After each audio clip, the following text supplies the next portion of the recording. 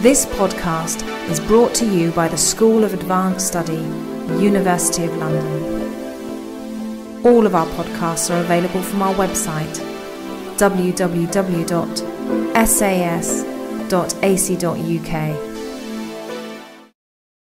Thank you very much. I'm very pleased to be here. Does it sound okay? Yes. I've been invited here, I think, just to give an overall perspective on the issue of mining in general, in terms of economic development, in terms of Latin America, and in terms of Colombia.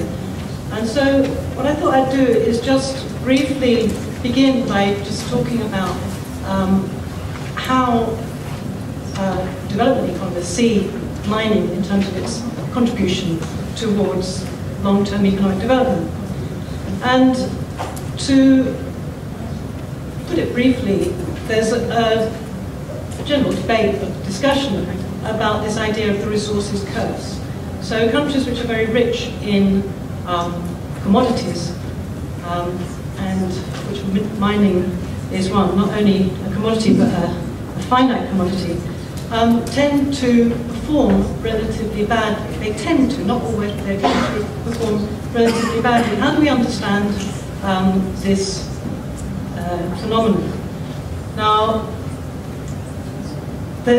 in Latin America, in particular, this issue has been long regarded as a central one, and in fact, some of the leading thinking in this area comes from Latin America. And it's really obvious why that is, because of course, in the case of Latin America, the resource curse was what brought the colonizers over. Is associated, the extraction of minerals is associated with colonization and violence, and with not only no benefit accruing to the ordinary people of the continent, but in fact an awful lot of suffering associated with it. And so in that sense we can see the discussion about minerals in Latin America being within that context. In terms of economics, it's been pointed out that dependence on minerals is a problem for three economic reasons. One is the prices are very volatile, so in terms of long-term development it leads to ups and downs in economic performance are suffered particularly badly by the people who have least. Secondly, there has been suggested that over the long term, the prices of commodities tend to fall relative to other goods, particularly manufactures. That idea has gone out of fashion, and we'll have a look at that in a second. And thirdly, of course, if they're non-renewable resources, when they run out, what happens then? So as a long-term development strategy, unless you have other options in place, it's not going to do you well for the long term. But those are the immediate problems with commodities. But also there's kind of deeper problems which are associated with the kind of vicious cycles created by the nature of commodities in relation to the rest of the economy and society. And one of them is identified as a Dutch disease or whatever. If you have strong exports of commodities, you have a tendency for the exchange rate to be strong, and if the exchange rate is strong, it actually disadvantages the rest of the economy, sucks in imports, makes exporters, other exporters, unable to compete. So that's one cycle. Another one is commodity extraction is associated with unequal distribution of the wealth, the ownership of the assets from which the minerals are extracted. Not only is it associated with that kind of pattern of distribution initially, but it actually contributes to it. So those who are enriched by the process become even more rich.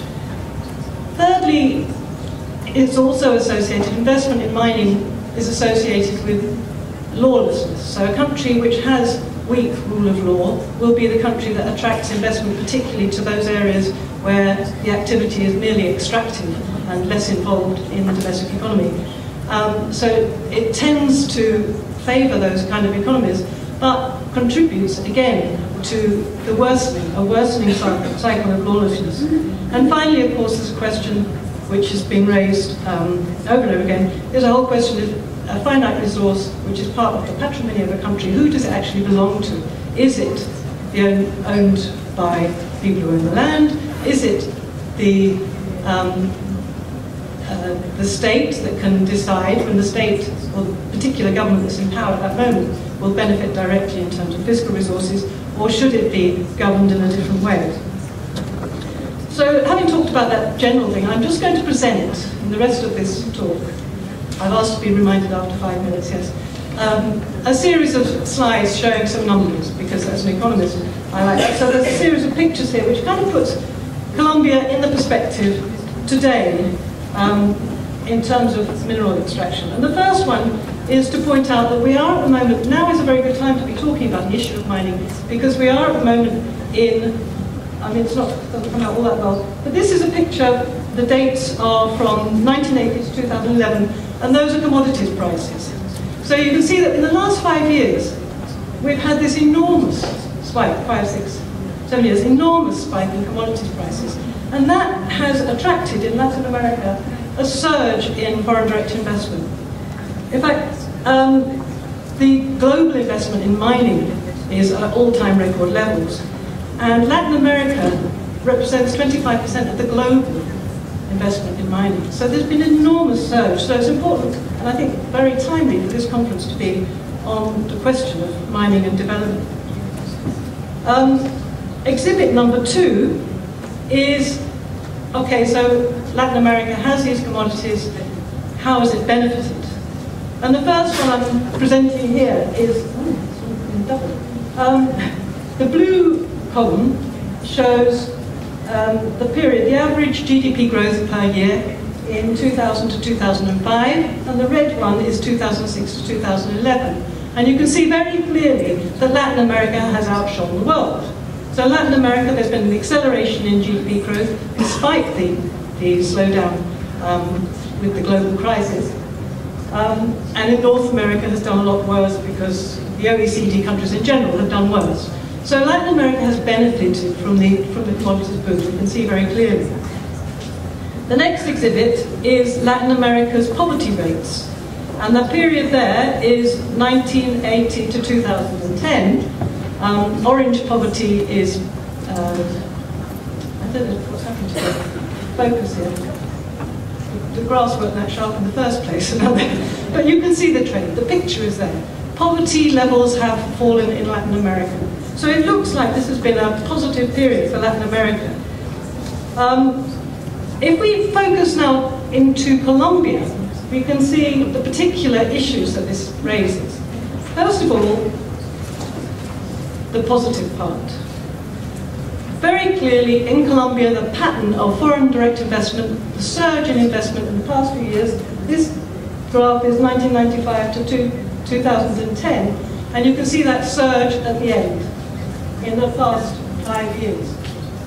The surge has been led by oil and minerals. The orange line is oil and mining combined, and you can see that huge uptick there. Within Latin America, Colombia has taken a disproportionate amount of the minerals investment. And if we look at poverty rates again, that was very vague, but I can... This is Colombia. And this is 2002 on the dark orange. Sorry, can you hear? 2002 is a dark orange, and 2009 is the second column. Two things to note there. As a percentage of the population, you can see Colombia is relatively high, but you have got a fall in poverty rates in Colombia, but the fall is also not particularly strong compared to other countries in Latin America, and that's quite interesting as well. So you've got a surge in FDI, you've got a surge in GDP as well in Colombia from just under 4% to just under 5%, so it's shared the continent's boom, and you have a slight fall in poverty. But if we go to the next slide, and this one I just want to, the next one's going to be very difficult to read, to look at some of the difficulties that are arising, which actually are just exactly the difficulties which you would anticipate with this kind of development. This chart is actually from 1926 to 2011. And what it shows, is the composition of exports. Now what's interesting there is if you look at the red block at the end, each year it shows the composition of exports, and you've got this massive expansion in the red to reach 49% of export earnings now come from oil, so that's a mineral, but it's not the one that we've got focused on. I think I'm okay. Focused on.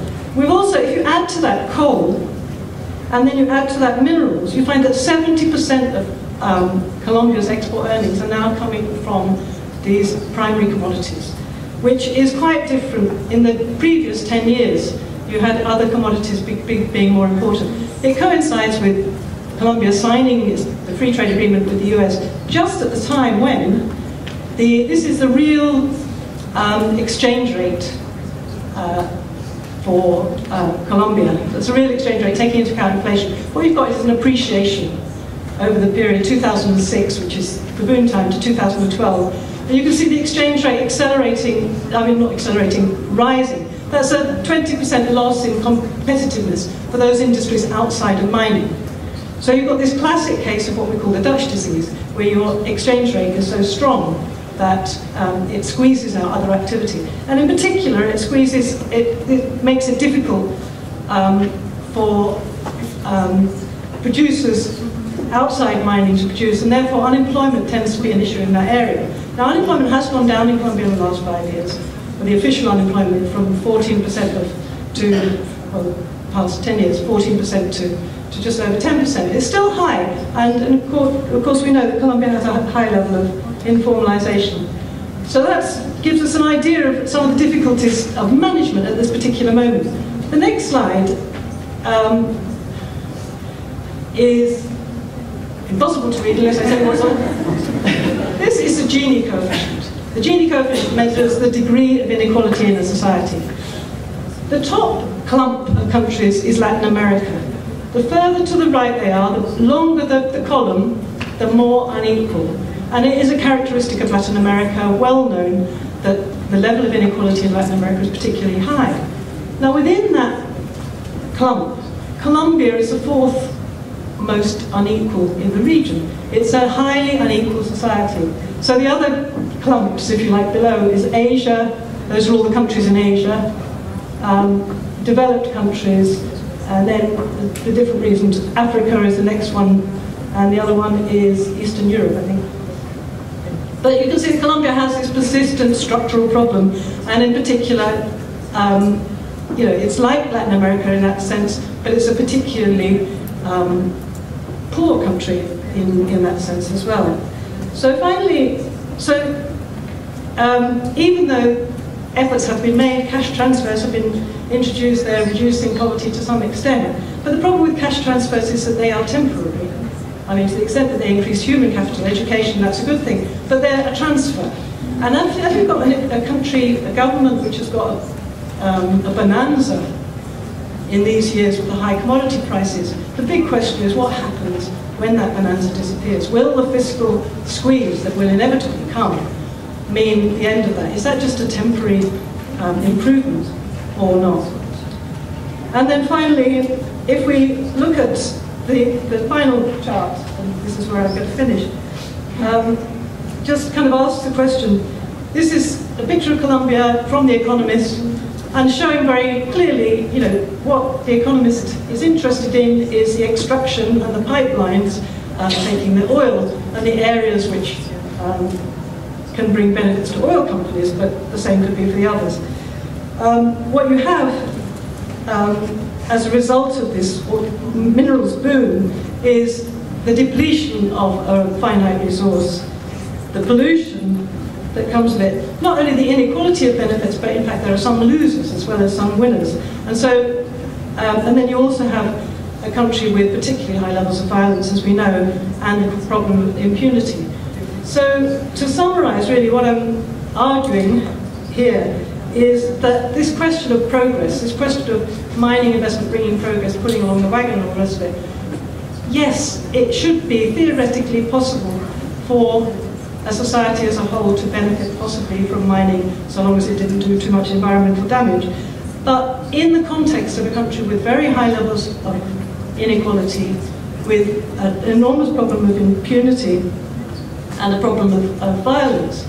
The challenge to manage the boom and to manage extraction is particularly difficult and particularly urgent for Colombia, because in a way these resources have given it an opportunity, but it's an opportunity that which could actually lead to a worsening of the situation rather than improvement in developmental terms. So just a few thoughts there. Thanks very much.